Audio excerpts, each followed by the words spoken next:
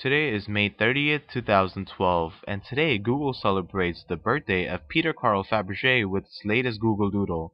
Peter Carl Fabergé, who is also known as Karl Gustavovich Fabergé, was a Russian jeweler best known for the famous Fabergé eggs. This is made in style of genuine Easter eggs with precious metals and gemstones rather than more mundane material. Peter Carl Fabergé was born in St. Petersburg, Russia, to a Baltic German jeweler named Gustav Fabergé and his Danish wife, Charlotte Jungsted. Peter Carl Fabergé received his initial education in St. Petersburg, Russia, but then he also received tuition from respected goldsmiths in Germany, France, and England.